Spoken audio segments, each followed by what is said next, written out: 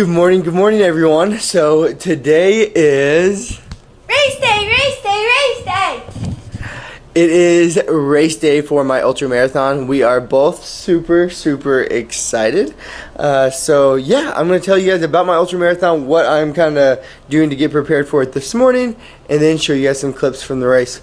But before we get to this video, I want you guys to know that you are greatly loved, and that you are wonderfully and beautifully created, and that you are capable of far more than you could ever imagine.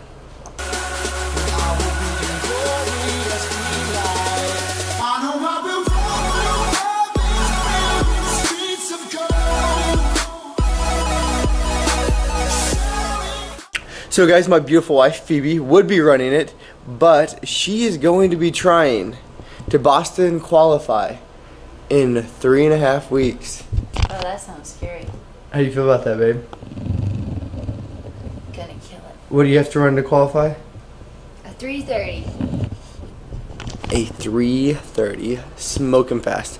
And if I want to qualify for Boston, I have to run a 3-hour marathon, or break 3 hours. So hopefully we can both do that here in 3 weeks, but today is the ultra marathon. So what do I have? I have no clothes on, to be completely honest, but you guys won't see that. I have this North Face beanie. I have this belt here. It is my fuel belt, and this is packed with some in-caged here, so those are about 10-ounce bottles. I have 1 serving of in-cage there. And here, you can't see, but there's 2 Cliff bars in there for some fuel. It's going to be dark when we start, so I have my headlight right here. And then I have some gloves just for the start when it's a little chilly out. I have a long sleeve throwaway shirt just in case I need it. And then I'm going to be wearing a tank and some shorts there. And then, if we go over here, I have my Pro Max bar right here. Delicious, which I'm going to eat right before the run. I have this one is pre-caged, so that is one of the supplements I take. It is a pre-workout, which you can see it right there. Pre-caged. Yeah. So I do take a pre-workout before I run. Most studies have shown that caffeine, about 300 milligrams, is extremely beneficial to marathon runners. So I do take that before my runs. Outside of that, I'm going to drink a cup of coffee, relax. Oh, and I have my headphones. Outside of that, drink a cup of coffee, relax, and get ready for this ultra marathon. We are approaching The start. the start in this deserted country Of Tulsa. Woo! Hey, they have a disc golf course here. Hey, there you go. That can help pass your time. Hey, there's a mile marker. Is it? No. Oh. Look at this. Turkey Mountain. Turkey Mountain. Alright guys, well I'm going to go walk around, talk to some of the other racers, kind of get set to ready rock and roll. So I'll probably not be seeing you guys until I get done with the race, but I will be throwing in some clips from a GoPro which I have that I'm going to have strapped to my face. So you guys will get to see some clips. So the only other parts of the video you'll see is if my beautiful wife here wants to say anything to you guys, but she does have a 20-mile run today as well. Alright guys, time to go climb this Turkey Mountain. Alright, have a blessed day. You're ultra loved and ultra beautifully made. Oh, what? And what? ultra more than you could ever imagine. Alright guys, so at the end of my video I said that I was going to do a race recap at the end, but I thought that I might as well just kind of do it throughout the videos of me running and you guys seeing the trails. So let's get started with the beginning of the race. So at the beginning of the race, I was definitely, a little nervous. I have never done a trail run. I've actually done one other trail run, but that's it, and that was about 1.5 years ago with my wife as she raced a half marathon trail run. And so I'd never really raced a trail run by myself, and I've only ran on the trails one other time.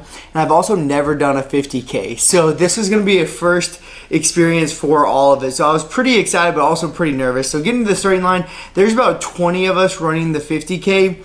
And there were some people at the front that I could tell that they were not beginners. And so in my mind, I was like, this is my first one. I do have a marathon that I'm trying to qualify here in 3 weeks. I'm not gonna like go all out 1,000%, but let's see how long I could stay with these guys. So at the beginning of the race, you know, they just kind of warn us. They're like, make sure you have your headlights on, lift up your legs. There's a lot of rocks, a lot of roots, and things like that. Never did I expect that there would be as many rocks and as many roots as what they had said. By far the rockiest terrain I have ever even tried to walk on, let alone run on. So it's pretty nuts. So anyway, the gun goes off, or whatever they used to sound the start of the race, and these two guys take off, like just absolutely flying. The guys that I said I was going to stay with, I'm like, oh gosh, this is going to be kind of rough. So I tried to get past everyone and get back up there with them. There's one guy in the lead. He was pretty far ahead of the second place guy. And the second place guy, I was maybe 20 or so yards behind him. And so in my mind, I was like, I'm just going to, he was wearing a white shirt. I said, as long as he's in my view, his white shirt's in my view, then I'll be good. I'm just going to try to stay with him as long as I can. So first couple miles, I think we were on like a 9-minute pace, 8:30 pace. Some of them get right around an 8-minute even pace. So we were going pretty quick, and I was trying to stay on that guy's heels, and these rocks were just absolutely nuts. I just couldn't believe it. But thankfully, I don't know how or why, but I was pretty quick going across the rocky terrain and going down hills. And so that second place guy going up the hills, he was like 6'2", maybe, you know, 155 pounds. He could fly up the hills, but then I'd always catch him going down the hill. So I stayed with him as long as I could. We got to about mile 6. And when we get to mile 6, there's this aid station, and we just quickly grab a drink, and they tell us we're at mile 9. Well, me and that second place guy were like, there's no way we're at mile 9. There's just absolutely no way. Our watches both say 6 miles. There's no way this is mile 9. Well, they were like, they tell us, well, you must have taken a wrong turn. You have to go back on the trail and, you know, get back on course. And we're like, you've got to be kidding me. We're in second and third place. Well, I guess the first place guy got lost as well, actually. Well, anyway, so we get back on the trail. We go about another mile, and we end up back at that aid station. And they tell us the exact same thing. So we do it again. End up back at that aid station. So literally, we've been running around for an extra 2 miles trying to get back on track, and we just couldn't do it. So it was at this point where Jonathan is the guy's name, where we finally introduced ourselves to one another and was like, hey, you know, let's figure this out together. Let's run this together till we get to, you know, the halfway point, and then we'll decide what to do from there. Well, so finally, we got back on the trail. We finally found it, and we started going. Well, what had happened was that aid station was wrong, and they were not at mile 9. They were at mile 6. But they were telling everyone on accident that they were at mile 9, so everyone was getting lost, and it was ridiculous. 5 miles in, so, well, almost 5 miles in, so about a sixth of the way. To be honest, it's been pretty rough. I'm honestly really scared about the way back, because it looks like we've been doing a lot of downhill. We went down some monstrous hills, so what that means is on the way back, since it's a 2-loop one, and we go in the reverse direction, we're gonna have to climb those monsters. So, a little bit nervous for that. Hope you guys have enjoyed the view. See you guys a little bit later. Well guys, my buddy and I got lost. Had to backtrack quite a bit. So definitely gonna eat into a lot of our time, but as long as we get back on the trail, we'll be alright.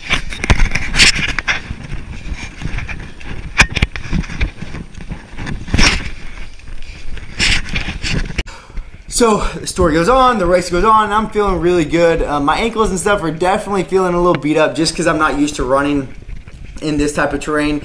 And Jonathan, him and I, you know, strike up great conversation, and come to find out, this guy is ranked 7th in the nation for the 100 miler. Absolutely blew my mind. And not only that, he has a 2:40 marathon.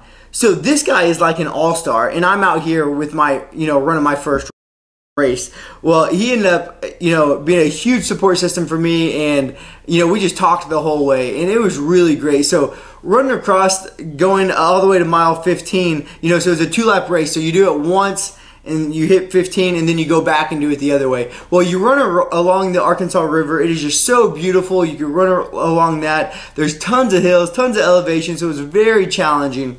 We finally get to mile 15. I was actually still feeling really good, but Phoebe was there. It was so great to see her. And I think she recorded some clips as well that you guys can see right here. And so she was there. He definitely gave me some more inspiration, some motivation to get going. And at the 15-mile marker, Jonathan, he's already ready to rock and roll. I'm like, Jonathan, you go on ahead. You know, I'm going to take a drink, eat a banana, and then I'll get going. If we meet up again, we'll meet up again. All right, guys, I'm not exactly sure what mile we're at. We got some nice ground now. Cruising. I'll take a bathroom break. So my buddy Jonathan's up ahead. So, trying to finish strong. Thank God we're back on track. Let's crush it.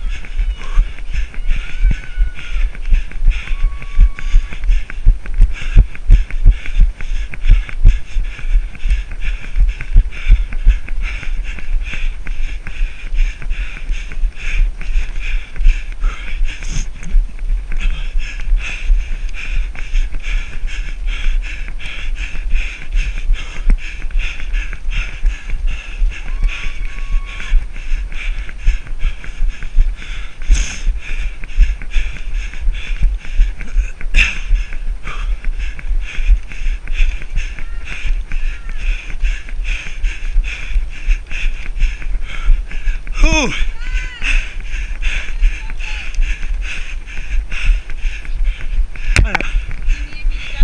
No. Headlight, give me the headlight. Here, it's okay. I love you so much. It's okay. Okay. Have fun! You're doing so great! You're doing so great!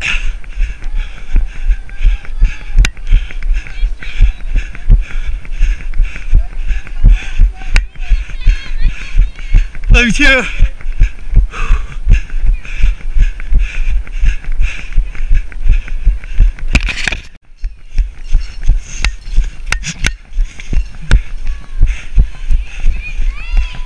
Oh, thanks, sweetheart.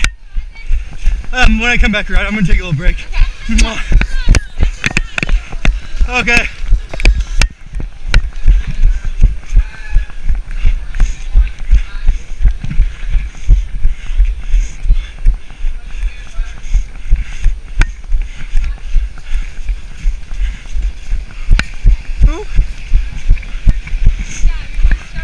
Thanks, sweetheart. Good.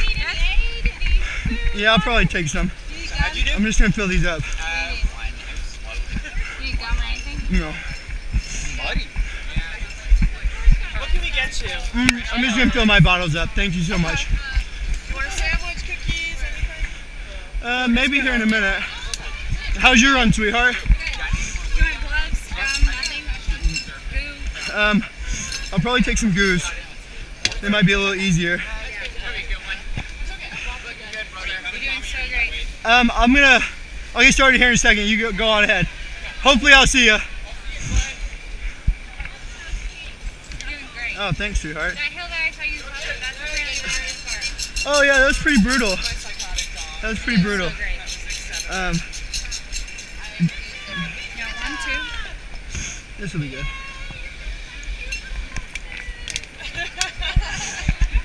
Awesome, thank you. Your run's been good? Mm-hmm. All right, good. Go get him. I'm gonna finish this. Take that side of the wrapper so you don't have to carry it. There you go. What would I do without my wife?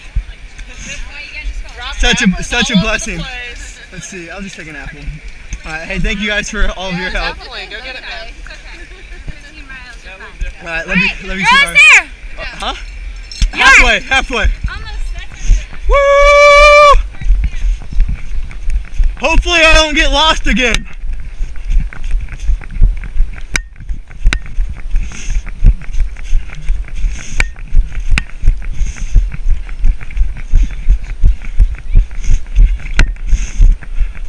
So he took off, and I could actually still see him a little bit in the distance. He probably had a minute or two on me. And so from mile 15 to 19, I was running by myself. So now he was in first place and I was in second place. But those 4 miles were terrible. Like, it was so much better running with someone else and just keeping my mind off everything else. But those 4 miles, I was still running a good pace, like an 8:30 pace, 9-minute pace. But it was just so boring and monotonous. And don't get me wrong, the trails were beautiful, the scenery was great. It was just, you know, a lot harder.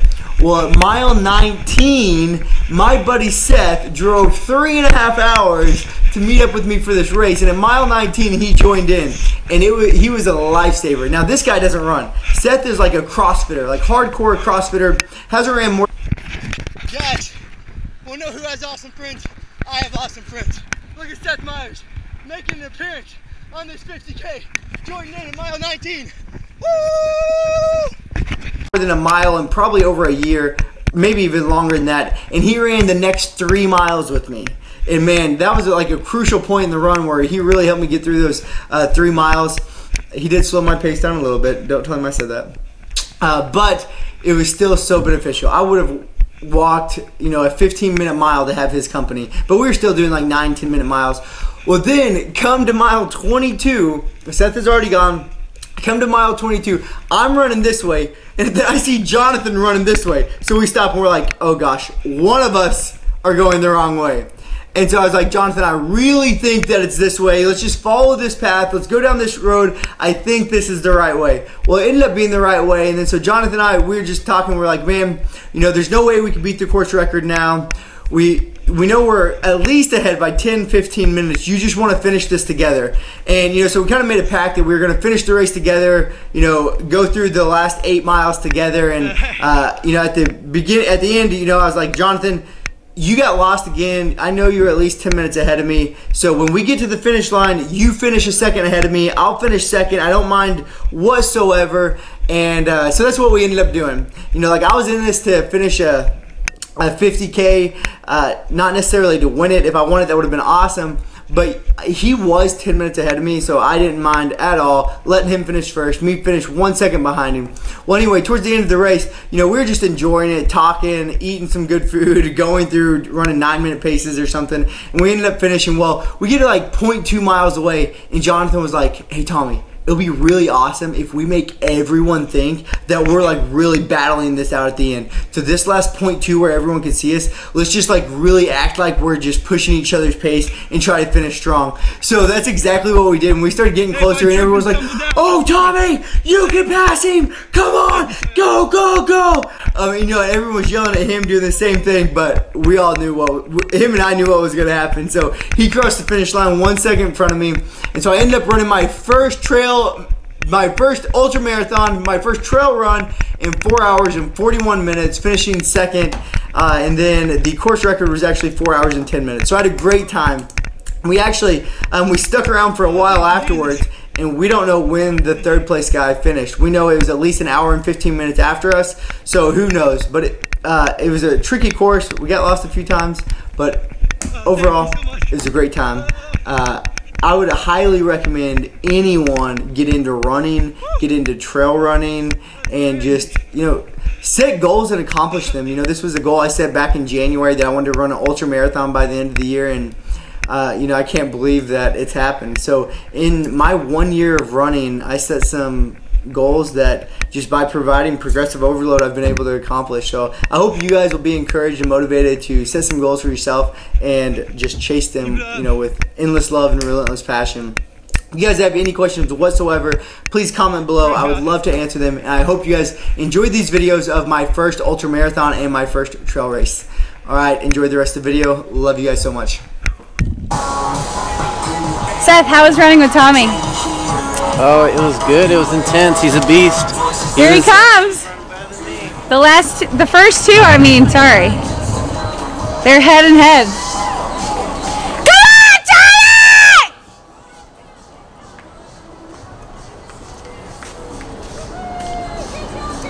Woo! Come on, Tommy! You're doing great! Woo, woo, woo, woo, woo, woo, woo! Yeah!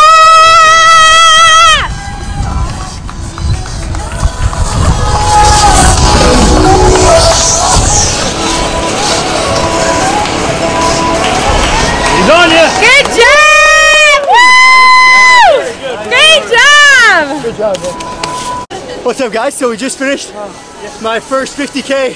Huge shout out to that man right there, Jonathan. He helped me throughout the entire race. Such a great man. And then this guy right here that ran how many miles with me? 2, maybe 3. Yeah, so it was awesome. And then, of course, huge shout out to my beautiful wife, who is my biggest fan, All right, and I'm guys, so I thankful got for one her. more 25K award that I wanted to give out. Well, guys, ow, I'm currently cramping everywhere, but man, talk about a good time.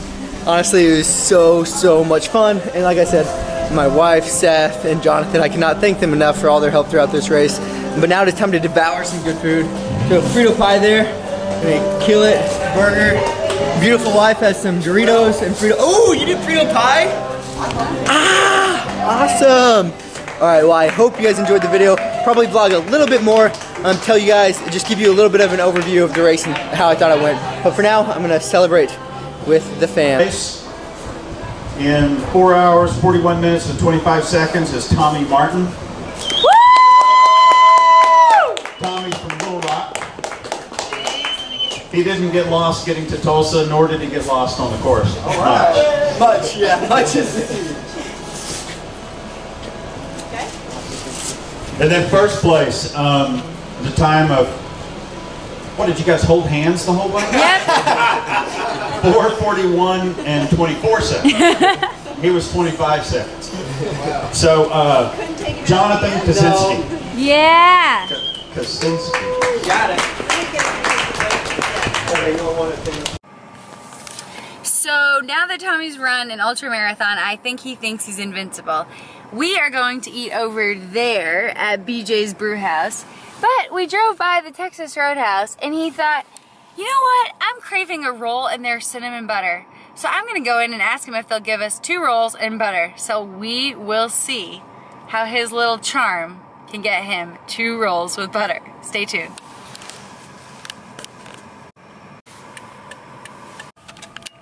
Oh boy, he is running across the parking lot. He must have got some. What did he say? Look at this! What did he say? Oh gosh, tell me the So- story. I walked in there and I was like, alright, so I'm gonna be completely honest with you. My wife and I are going to BJ's Brew House to eat dinner. But we're craving some Texas Roadhouse rolls. Is there any way I can get a couple? And she's like, no, you can't play me like that. I was like, come on, pretty please. And she's like, give me 1 second. So she ran to the back, gave me 4 rolls. For free. For free. With a butter? With 2 things of butter. Check that out. Woo! Alright guys, so we're getting an appetizer with some delicious nachos after our other appetizer of the rolls. Not going to vlog too much because we're going to eat this food and enjoy our date, but just wanted to show you guys the rest of our food will only be pictures. You can keep vlogging, that way I can eat all of it. No, I'm not going to vlog because I don't want her to eat all of it, and I'm just going to take pictures of the rest and I'll flash them up here so you guys see the rest of what we're eating after our marathon. Alright, love you guys. Have a great night. So yes, Phoebe and I are super fat and did go get ice cream, which we are going to eat while we watch the Patriots game. And then we will probably pass out because we are both exhausted. And Phoebe has to work tomorrow at like 5 a.m., 6 a.m. She has to get up at 5 a.m., be at work by 6 a.m. So she definitely has to get some good rest. And then I start in the emergency department on nights tomorrow. But I told... Oh, in pediatrics, so I'm doing the switch, which I'm pumped about. But I told you guys I would give you guys a recap of the race. So I'm going to do that tomorrow morning, but it'll still be in this video. So for now, good night, sweet dreams, and keep on watching so you can hear the recap of the race.